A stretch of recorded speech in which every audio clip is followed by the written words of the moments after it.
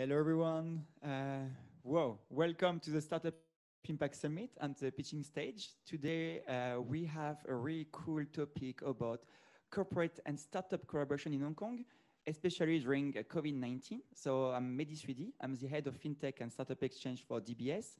And I'm really excited to have three startups Hong Kong based who work with us most of the time, but especially during the COVID-19, to see with them what is the impact of the COVID-19 on startups, on their collaboration with big corporate, but also what it means for them as an employer, and what is the different things that they have seen during, that complicated period situation, and give you some good message and positive vibes also, because the COVID-19 is not only disruptive in a bad way, but also in a positive way. So maybe we can start with a round of introduction and start with you, Cheney, right now, and say who you are, what you are doing, what is doing your company, and also because we are with people from across the world, maybe a few words about how startups is doing well in Hong Kong. Sure. Thanks, Medhy. Hi, guys. My name is Cheney. I'm a co-founder of Apoidea. We are an AI company helping financial institutions to automate some of their operational process to make them more efficient by turning unstructured documents into structured data. So you can imagine unstructured documents are the Word documents you have been working on all the day, all the time. And structured data is like the Excel file you may have also been working on. So we help financial institutions to turn Word into Excel so that computers can make meaningful analysis on that. We're very honored to have been working with DBS, with Medhy over the past a year. We have a team of like around 40-ish data scientists and engineers. They are all based in Hong Kong. So COVID is definitely a big challenge to us, and I'm very happy to share more about our experience. Thank you, Alex. Yeah, hey, my name is Alex Montgomery. I'm the managing director of Company Cover. Company Cover is focused on making business insurance simple and easy for startups and SMEs, first here in Hong Kong, but then moving out to the rest of Asia Pacific. What we found during COVID is that risk management suddenly becomes a front and center topic for most companies. And it's our role to help identify which risks can be sold to insurers so that you can identify how to focus on just your company moving forward. The good news is that although this does seem like a trying time for companies, if we look at some of the biggest companies right now, most of them were started during the last financial crisis. So it's actually a good opportunity to be a startup right now in Hong Kong and around Asia. Thank you very much. And maybe we can go with you now, Ambroise. Hi, my name is Ambrose. I'm the CTO of CoverGo. So if I introduce a bit of the company CoverGo, what we do is that we are B2B InsurTech, and we sell different solutions to make sure that a lot of different insurance companies, so brokers, agents, insurers, bank insurance, and also other third parties, can digitize and automate all the different processes. And yeah, basically that's it. So yeah, the topic of COVID-19 talks a lot. I mean, it's in the same area as what we do. Wonderful, thanks a lot. So as you can see, we have AI company and InsurTech company. This is very interesting because that's the companies that has the most of the leads of during the COVID-19. So maybe before we can go more on these details of the COVID-19 and the collaboration with big corporate, you can give a bit of sense of what is concretely doing your company, some facts, maybe explain one of your main products that you have to share with attendee here. Maybe we can come back with you directly, Ambroise, to start it.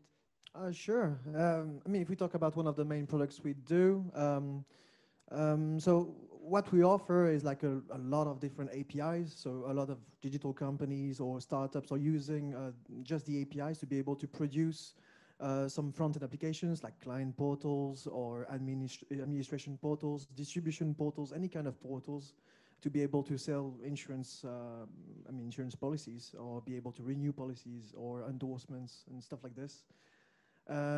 So yeah, basically this is, I mean, if we're talking about the topic of COVID-19, face-to-face is not necessarily something that is getting stronger and stronger. Everybody goes just on the internet. So you want all your different processes to be on the internet, and that's what we do. Yeah, that's our main products. Yeah. Alex, do you want to continue on this topic? Yeah, sure. And so right now, so I guess before all of COVID started, we started to look into the startup environment in Hong Kong and tried to find out what were the people's issues with insurance. And what we found was actually very surprising. So we did a research across over 100 startups within Hong Kong, and we found that over 90% of them were underinsured. 65% didn't even know what insurance they had purchased. They didn't know what they were covered for. And 10% of the startups that we identified didn't even have the legally mandated employees compensation or MPF insurance, right? And I think this speaks to generally how startups run, right? We're focused on a very specific business problem, a very specific audience. And as we build our companies, we continue to sort of push off the insurance questions until later on. But on the other hand, we see companies and why they struggle. I mean, as startup founders and people working in a startup, we all know that most startups fail, right? 9 in 10 in IT startups fail in the US. Now that may be a scary number to hear, but I'm not here to tell you that 9 in 10 of you are going to fail. In fact, by looking at the risks that we face and sort of categorizing them and managing them, we can actually put ourselves ahead of the competition. And so a key product for us would be our cyber liability insurance. Right now during COVID, more people are working from home. That means you have a different set of risks. Maybe your employees might have a laptop open at a coffee shop. What happens if they forget to lock it and walk away while they go to the bathroom? How do you manage the risk that potentially your client data, your intellectual property could be viewed by other people? So we have a great cyber liability insurance products that we partner with insurers and then some others as well. But go ahead, Cheney. Thank you. Our company's major product right now is a product that we work with commercial bank to help them automate the process of lending approval. So a key area in corporate lending approval is to evaluate the financial statement of a company, and it usually takes around 3 hours for a financial analyst to read through the whole financial statement from the income statement, balance sheets, and down to each disclosure notes. That is a very heavy workload process, which require like a highly trained technical financial analyst that really understand each item in the statement. It's a long process, and even though it's just a 3-hour process, but then because if you have to work between the teams, then it would become a week process to turn around. What we do is we have the AI solution to help the bank to shorten the preparation of this from 3 hours to 5 minutes. The AI will extract the financial statements, doing all the analysis needed, so that like the banking staff would only need to review the results, correcting some of the minor mistakes made by AI, then it's good to go. So it's saving the department's time by at least 80%, and it proves that like in the banking sector, in the financial industry, there's been a lot of manual process which still require lots of the manual workflow. And we believe like with such automation and optimization, we can actually release people from doing all those repetitive jobs and really contributing to areas they can really fully utilize their brain power. Thank you very much, guys. Alex, you mentioned about a couple of facts on Hong Kong startup ecosystem and SME ecosystem. So how do you tackle those problems, and how do you reach out to those companies to promote what you are doing? Because I think you have a really specific value proposition for them, a kind of unique here, and how you can just promote your services, but also develop your services with them.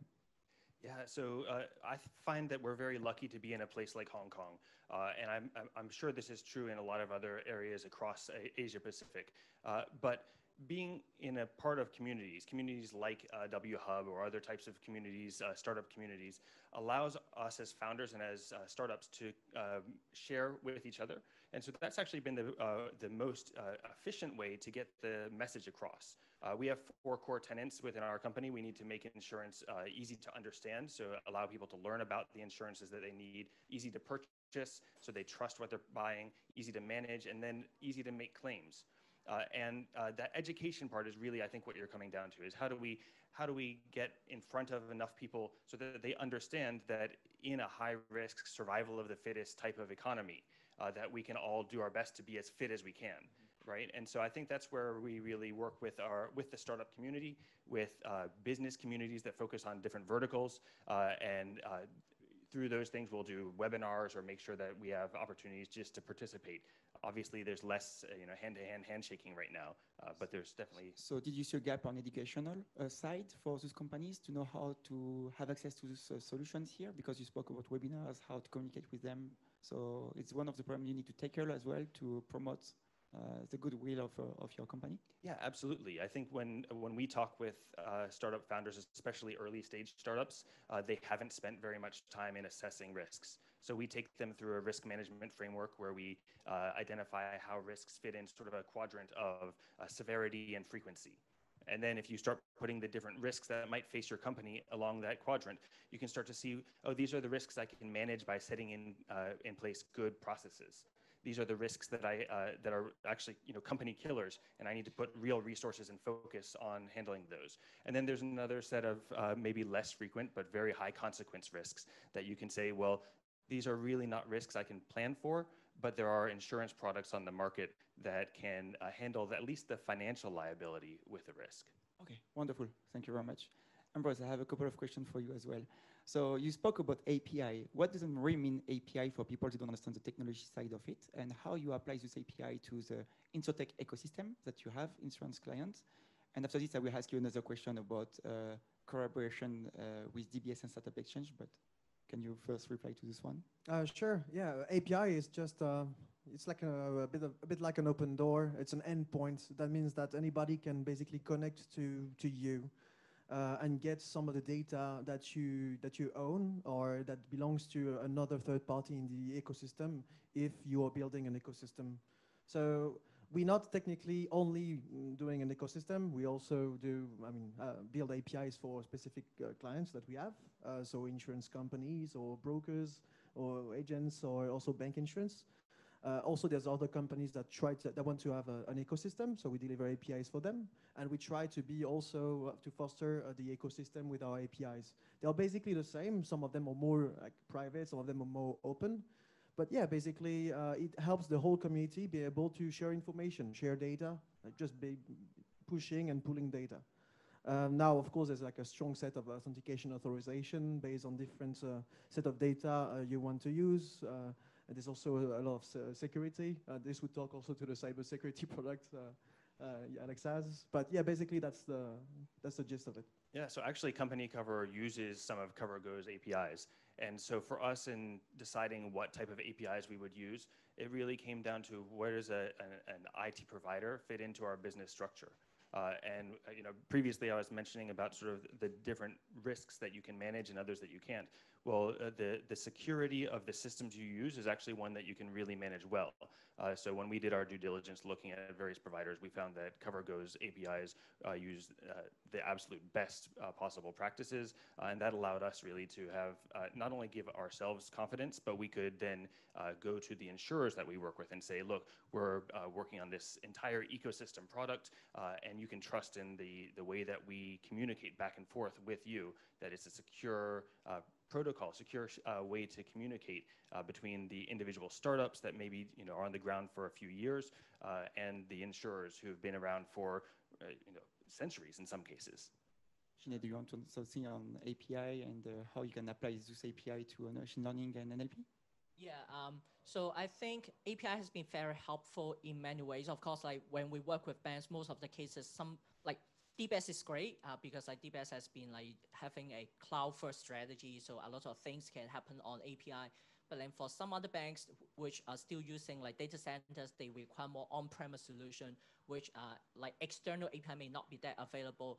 But then we're also seeing a trend of banks pushing more things on the cloud, maybe partially, and then finally, I guess 99% of the banks will be like DBS to be all cloud.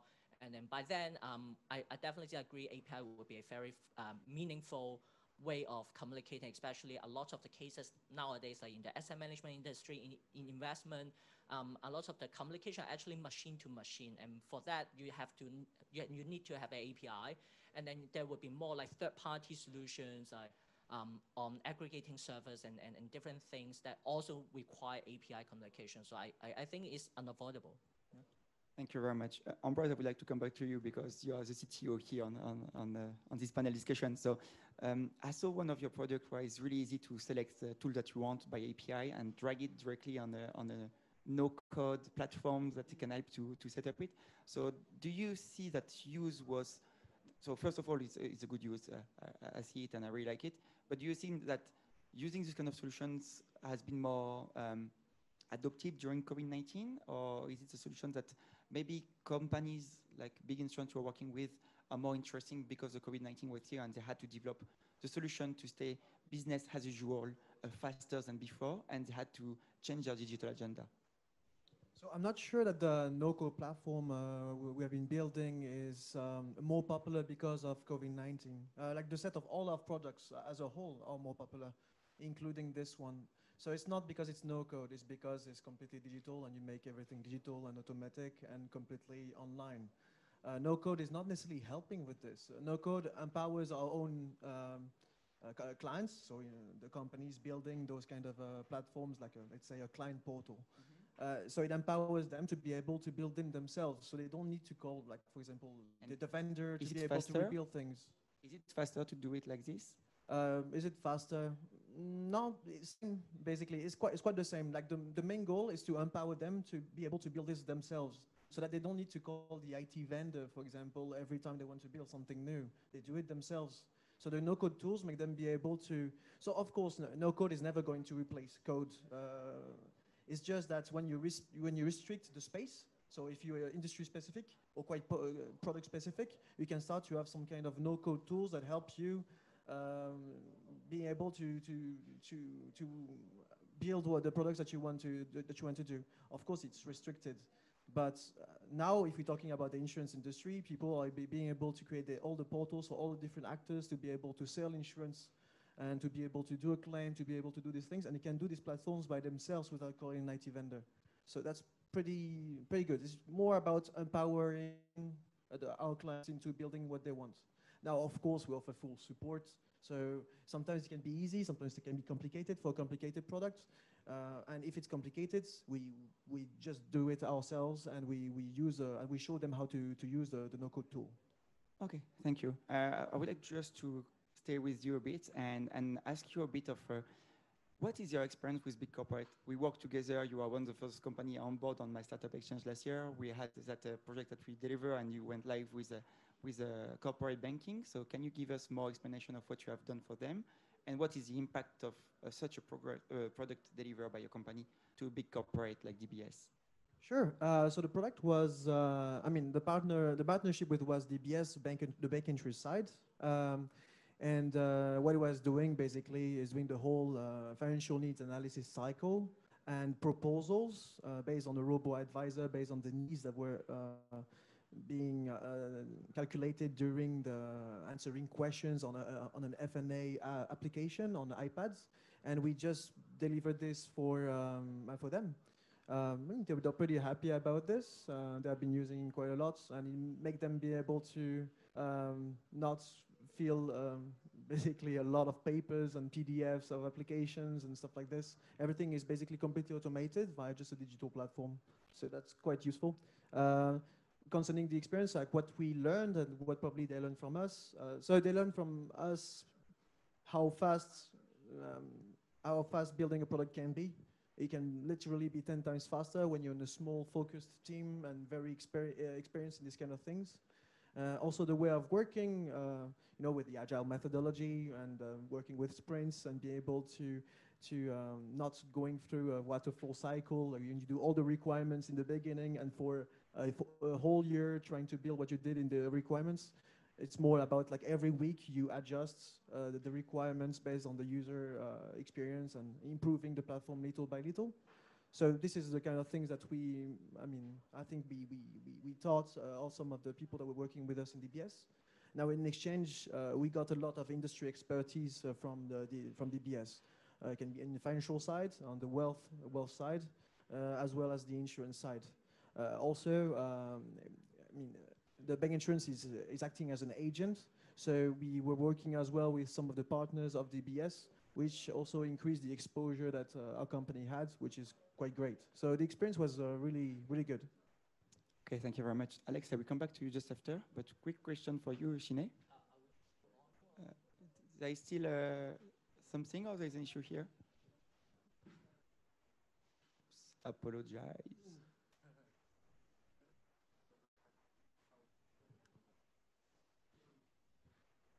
Or maybe it's the Zoom limitation thing when you don't have an account.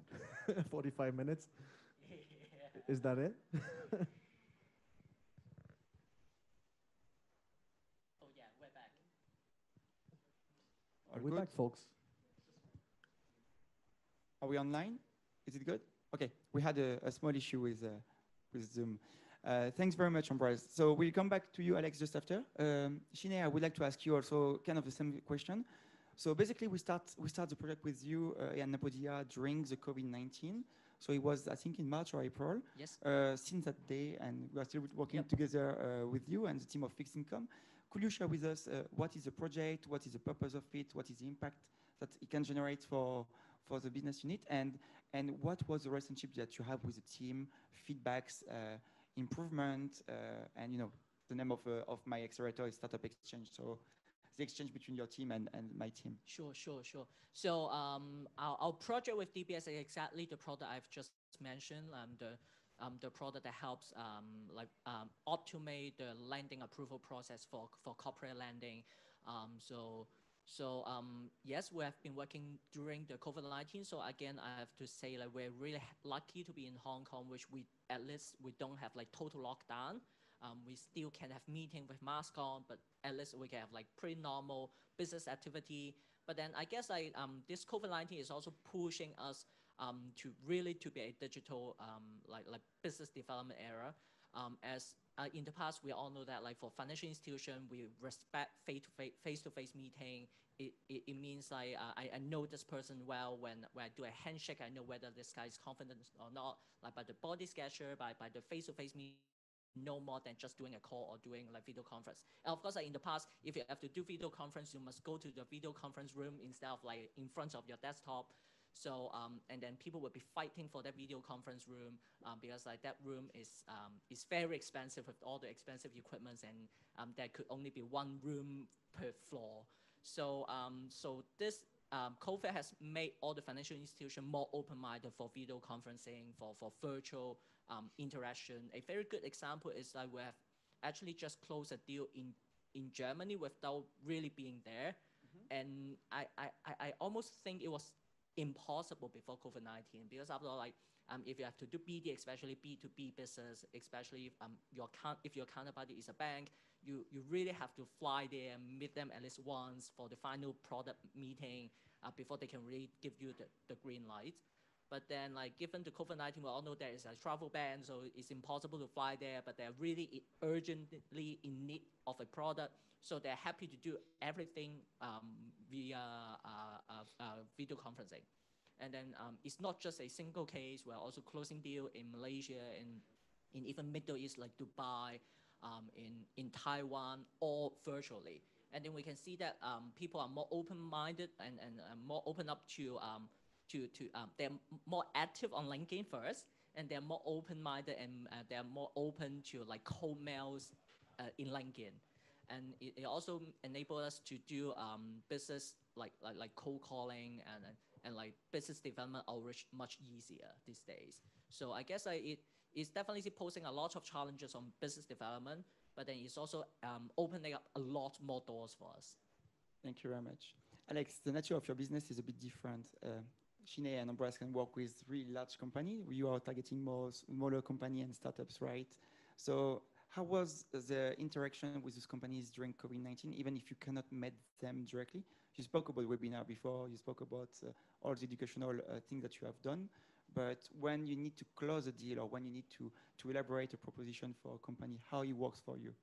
Yeah, I mean, I think what Cheney said is very similar for us as well, that what were traditionally barriers to entry suddenly have been taken away because we've been forced into a different environment, a different mindset. I think, actually, I want to sort of build on what Ambrose said as well with this too. He talked about how no code enable sort of a DIY mentality. And it's sort of similar with sort of access to resources at a smaller level. You talked about how even at a large company, people are trying to figure out how to use smaller teams and more agile methodologies. And I think that's sort of the overarching narrative over the last 20 years is how we've moved away from needing a specialist to handle each part of everything into where we, suddenly, I mean, I don't know about you, but my eggplant parmesan has gotten much better after COVID. I've been forced to be in the kitchen. I'm forced to working with the ingredients. And I think for small businesses, it's actually the same kind of situation, right? We suddenly have these tools that were there beforehand, but they weren't forced into our everyday life. And now, because of that, we're able to interact at a much faster rate than we were when we were tied down to the expensive conference room or the face-to-face meetings. So for us, it's really been about these long trends that have just sort of crystallized at a moment and allowed us to really reach out to companies and work at a much faster pace. Thank you very much. You spoke about agile methodology, work, teams. One of the things I want to say also is like startups, it's sometimes a synonym of tech adoptions. What is the most tech companies in the world are often the startups. So one of the things I would like to ask the three of you right now is how agile are you and how COVID-19 you were ready before? So did you create the framework, workflow, and the setups to work from home before the COVID-19 impact your company and businesses, or you had to be really proactive and do a sprint in 2 days or 1 day to allow this kind of work from home? Maybe we can start with the CTO first. Sure. So the thing is that we didn't really change any of our practices. They were already set up before, and also everything that we used to do before. I mean, everything was also quite dematerialized. Every sprint meeting that we were doing, like if we were talking about the agile methodology, was already online. We have different offices in Southeast Asia anyway, so some of the teammates are not there. So we need to make them be able to connect and be able to talk to us. We don't do conference rooms. We think it doesn't make any sense to us. I mean, even when we have 10 people in the office, the 10 people, they are in front of their computer with a headset and they talk to their own computer. We don't, So in terms of practices, we didn't really change. Now we can see that all our clients changed, and in our opinion, in a much more healthy way and much more practical for us, because it's quite hard especially for startups, to go door to door and go from a meeting to another meeting in different places. Hong Kong is quite dense, so it's quite good in here, but I mean, especially in other countries, it's quite hard. If you are able to have a meeting from 10 to 11 and 11 to 12 back to back, it's a huge amount of time saved. And for us, especially on the sales area, it's huge. So we didn't change, but because our customer changed, for us, it's just much better. Alex, do you want to continue on this front? Yeah, sure. I mean, I guess our story, although there may be some similarities, in other ways is very different. Purchasing insurance is a very traditional field. And so we were very much in person, face to face. And it was sort of a shock when COVID hit. At first, of course, we were just concerned about the community. We actually released sort of as soon as COVID hit, a free COVID insurance for the startup community. And so luckily in Hong Kong right now, it's not as bad, but there was a time when people were really worried about that risk. So we decided to offer a insurance product just for free to the startup community here, so that if, knock on wood, anybody did get COVID in your company, then you'd be covered at least some of the hospital fees. But as we sort of got a little bit further into it and past the shock, we had to make some really significant changes to our business processes, both because the types of products that companies were buying was very different, and because we just weren't really used to it. But I think it probably, it wasn't like a two-sprint or a one-sprint decide to change, but we made a pretty gradual transition to it, and I think it was a relatively painless process. We had to be a lot more conscious of the way we worked and the choices that we made, but I think that it probably ended up making us more efficient in the long run. Thank you very much. Cheney, how was the impact on your company? Were you ready to work from home before, or did you have to change a few things? Sure. So I personally came from investment banking background, which is famous for having a FaceTime culture that you have to be in the office all the time, even though you get nothing to do, you cannot leave before your boss leaves, you have to stay till very late. I guess like it has always been a part of the manager insecurity of whether like the subordinates are doing their job well. Is a unclear definition of the task, the KPI, the output that leads to this result. So when I started my own company, I've always been very conscious about this. And hopefully that by building a very clear KPI or like OKR, like the targets for each employee, we can build a trust there that I don't care where you are, whether you are at home or in the office, as long as you deliver the key results, then it's all right. So that's why we will also apply Agile, and we are even pushing Agile methodology to the HR end, like to the compensation end as well. Because like in Agile methodology, there is a term called story points to measure like the value of a task, and then like each like for each sprint, which is like 2 weeks, like the team would discuss the tasks they have to do, the number of story points they're taking. We are linking the compensation to story points, so everyone has a baseline salary and the baseline expectation of the story point, and every story point they do as an extra, we pay per each story point as a commission. So it gives us a total trust on our employees that they can do as many story points as they want, and they will be compensated as fair as they have contributed. By that way, I just have to count the number of story points and see whether they're doing the job. I don't care whether they're at home, whether they are coming in the office late, or whether they are working very hard and get a pull all-nighter for the work. By doing that, we are actually now even like throughout the whole like the most serious moments during the COVID-19, we have been having all work from home for almost 2 months. It's fine. And then right even till now, I guess like most companies have got all their staff back to the office, but we're still having like 3-day work from home, and just having like Tuesday and Thursday as like the meeting day and the social day for the employees. And because we have realized that for most of our staff, they think like it will be quite productive for them to concentrate on their work 3 times a week, and then they spend 2 days a week on interacting. Of course, we realize a challenge for this is like the social needs of employees are pretty much like sacrificed. So we dig out from our CCTV footage that our staff came back to the office at night to play poker themselves. This is really interesting. So you anticipate my question about the employee adoption. I think it's quite good on your company. Maybe Alex and Ambroise, you can complement on the employee adoption of working from home and COVID situation. Okay, sure. I mean, just one thing about the last question, just to make it clear. I'm totally in support of what you said, Cheney. If you are a manager slash leader and you're checking the attendance instead of the work being done, you're not doing your job. So, I mean, it's time to change all these different practices. In our company, the policies is you come to office if you want, you work from home if you want. We have a certain set of very short meetings every day, like 10 minutes. That normally people have to go to. Well, it's online, so they don't need to move. They can do this from their computer. And there's like, for example, one every Monday. It's about 2 hours. I mean, that's it. Everything else, it's up to you. You deliver value. That's it. This is all we do. If you do anything else than this and checking the attendance, it's an issue. So I also come from an investment banking background, and they were getting better every year. Maybe now they are also on par with all the different the startup community is doing. Now to come back from the employee adoption, well, it's basically what I told you. Most of them are very happy. Some of them had to travel an hour every day, which is an hour lost. Or it can be sometimes 2 hours as well, like one hour to go to the office, 1 hour to go back to Kowloon somewhere.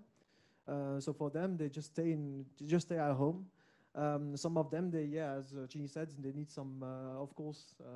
Well, there are more tech people, so social is no, just kidding.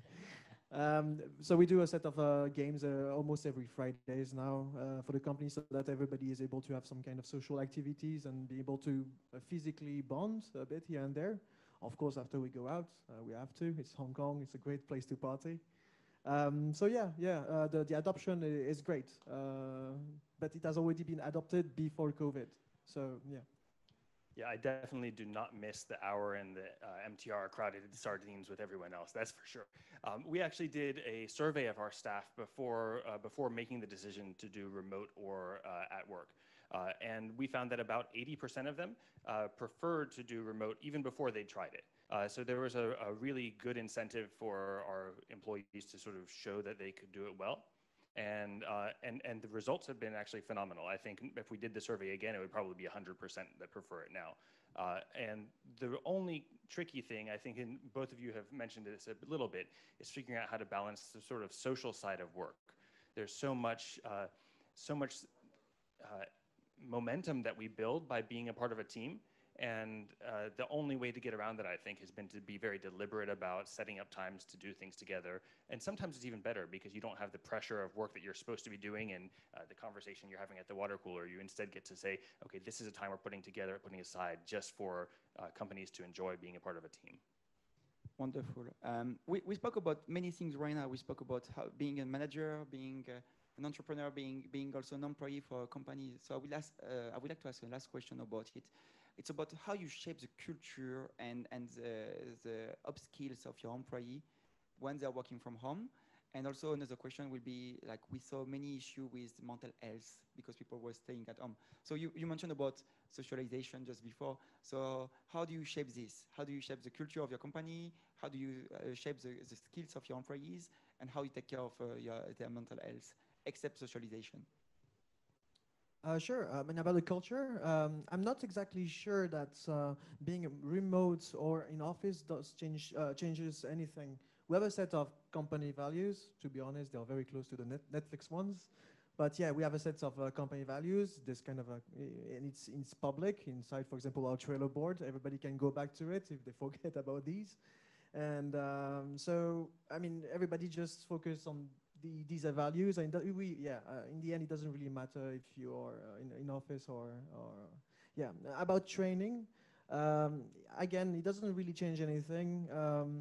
I mean, being able to be, we are always online, and sometimes we just want to have a discussion because it's a bit faster than typing, and it takes 2 seconds to be on Google Meet anyway. So you just start a room, done. It takes really 2 seconds. So it doesn't really change for us, like being face-to-face or being or working remotely to be able to train our employees as well. Also, most of them we teach them to teach themselves anyway. So we focus in a lot on self-training, and they don't necessarily need us to be able to empower themselves. Yeah, that's about it. Alex, Cheney? Yeah. So I guess our experience is a little different here. Before COVID, when somebody started working on something and they had they were a little unsure about something or didn't have the confidence around an issue, they'd turn around to the person at the desk next to them and they would ask a question. And although it is really easy just to start up a Zoom call or a Google Meet or something like that, there's still, I think, a little bit of a barrier to making that communication as fast as possible. And I think it's been something that we've sort of gradually improved on. In fact, it's sort of more of just an asynchronous workflow where you expect that if you need to know something, you need to find it out, and it's your responsibility as an employee to make that connection with someone else and do it. But it doesn't happen quite as organically as it did before. And so that has been actually, I think we're moving in the right direction, but it's actually a challenge that we want to make sure that we've got the best educated workforce in our industry. And we've got to make sure that we create those opportunities and make sure that employees understand what's their responsibility in that learning process. Very fast, just to come back to the async type of work that I was mentioning. Yeah, it's something that more and more people adopt. I don't know if you know this company called, for example, Basecamp, that is promoting. That means everything needs to be written. You don't necessarily need to communicate with people in real time because you destroy time of focus, and that can damage also your company. Also, that makes you being able to be much more global and work on different time zones. So this is something that more and more people adopt, and we adopt it as well. Yeah, totally agreed. After all, like being in the office means like it will be make people being lazy and they would just yell out, hey, I need some help, and then they expect immediate response. But then that definitely disrupts a lot of the people, like the routine and focus. And being at home means that you can't really be like disturbing others that easily. You have, if you are slacking a person, you have testing a person on Slack, then you may expect you only get the response like 15 minutes later. And that means that it's actually a very good training for our staff to be organized. They have to organize their schedule. Like our young colleagues didn't have the habit of checking their calendar. They now have to check their calendar for meetings that have been booked. They have to improve their communication skill, how to get more efficient communication, instead of like typing a long article, how they can get it short and clear, how they can do better expectation management. After all, like expectation management is very crucial in the workplace, but then like it's something you have to learn proactively. And because you don't get immediate response, and you cannot really have a like hourly check on like people's progress.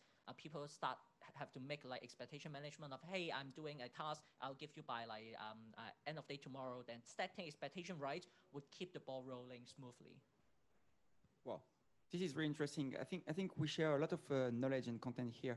Maybe I have still a couple of questions, but maybe if we have questions from the attendee, you can open the chat and see if it's possible to ask our speaker to some of your thoughts.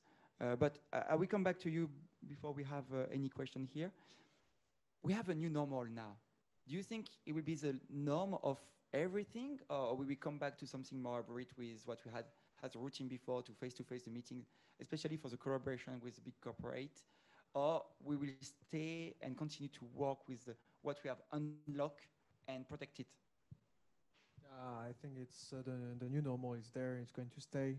So obviously there's a curve. So it goes a bit like this, right? And you start to be much more, and it's going to go back to some point a bit in the middle, which is an improvement. And this is going to stay for sure.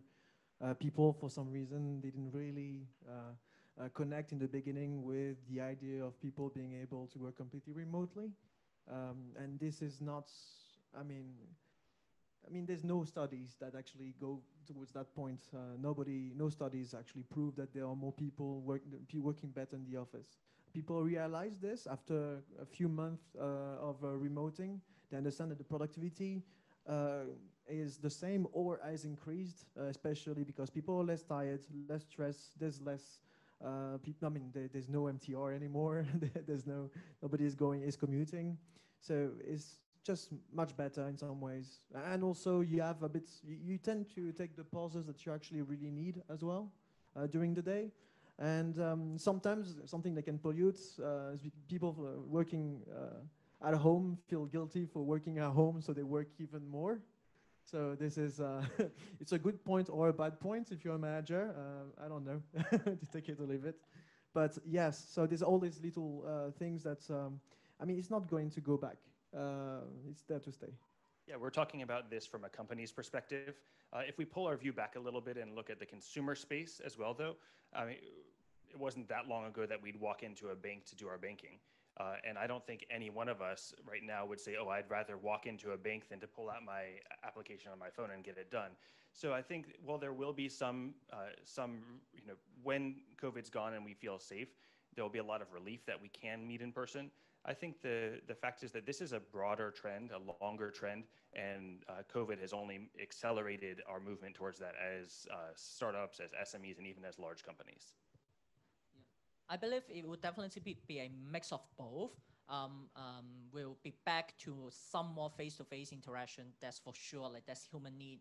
But then we also realize some of the communication are not necessarily just can be done by face-to-face. So business travel will definitely come back, but then definitely at a much smaller scale, because like companies realize they can get business done without business travel.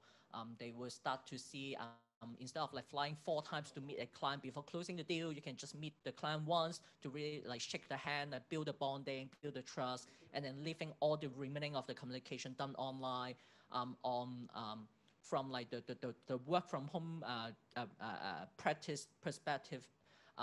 definitely work from home will stay. We actually have been seeing like in US or in other Western countries, companies have a more flexible culture will allow like say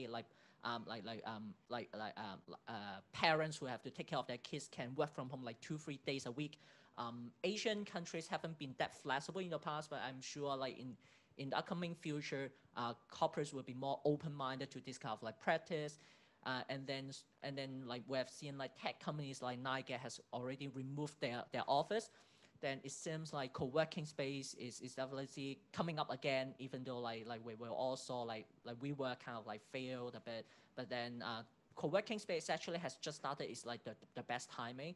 And even so there could be more like corporate like training that would be required, because after all, if we're really working more at home and then we have less social interaction during work, it means like the HR has to spend more efforts on bonding the staff, that there's definitely more like engagement in like corporate training, corporate bonding, team building activities.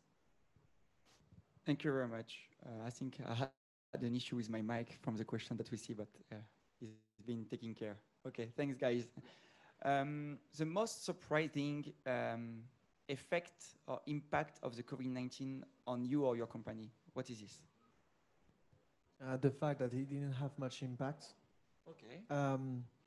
I mean, that's true. That's for our business. Our business is made for people wanting to sell online. So this is basically the crux of the issue, and being able to automate everything they do. No paperwork, nothing, everything online. So, I mean, we got quite a lot of business actually from COVID.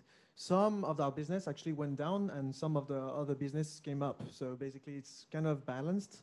Some people like stopped some projects because they just ran out of money because of COVID. Just some other company just woke up and they were like, well, we can't sell right now. It's impossible to sell. We need a new product and we need a new digital product. And who can deliver it in a few weeks? That would be us. So in the end, it's good. Yeah, so we work with dozens of insurers to be able to make sure that we have the most competitive products available. And prior to COVID, every time we'd go in, we'd put forth our value proposition, making it easier for consumers to buy your products as a large insurer. And the insurers would listen to us. They would be very excited about it. But when it got time to actually put the pedal to the metal and make things happen, there was so much momentum and movement in going in the other direction that it was really hard for big companies to make things happen at a time scale that works for a small business or a startup. What we realized immediately is that it wasn't because there wasn't a strong desire to do that. It was because there were just so many concerns and worries, and there wasn't enough of a value behind it. When COVID hit, that equation flipped upside down. Suddenly, companies that had been working on these POCs and projects for ages, but were always relegated to sort of the small, looks good, but doesn't really account for much of our business, were forced to move those programs into the spotlight. And that was a real surprise to me. It's just how companies who we considered to be slow and less agile were able to turn on a dime and say, no, we're ready to do this, and we need your help. We're going to do it now, though. And that was a big surprise to me. I expected it to take longer. So I guess like I agree with Ambrose. What doesn't kill us make us stronger. If that kills the competitor, that's even better. So stay alive. We have a few minutes left. I think one of the questions I can ask you, it's, do you have constructive feedbacks for corporate to work with you guys? Sorry, consult what? Constructive feedbacks. How they can change the way that they're working, how they can be more proactive, efficient to work with a company like yours. Sure, yeah. I mean, adopting agile methodologies is definitely one of them. I mean, even some companies that have been like founded quite a long time ago and had this quite old mentality, for example, like some life insurers, completely adopted agile methodologies, had a scrum master, had some product owners, and started building the products with us. Completely, using the agile methodologies, so Scrum, 2 weeks, like basically quite standard. So they just started it. So they didn't adapt. Of course, agile methodologies, you need to adapt it to your business. Some people would use, for example, the story point. Some of them will not because it doesn't make sense for them. It works for other kind of businesses. Some people do 1 week sprints or 2 week sprints. So they still need to adapt to their business so that the people that are working with or the products that they want to build is would be perfect. That the methodology really suits the product they're trying to build. So we need more companies like this, companies that always worked in basically that was stuck in the 90s regarding methodology, and since COVID started to wake up and work with new standards that are actually working so much better and has been proven to work much better for already 2 decades. So yeah, so more companies like this, more people using this methodology. You have 1 minute each before we finalize this panel discussion. Sure, make business decisions based on results. So start with small projects, but projects that are quantifiable, and then see how it turns out. We've seen that we can produce results. And then sort of as a last 1 minute, I'd just like to say thank you all for listening. As startups, we do face a lot of risks in this COVID environment, but I do think it's actually by facing those risks head on, we end up using that as a competitive advantage, not as a cost. Cheney, your turn. Learn from DBS, like do POC, pay POC is even better.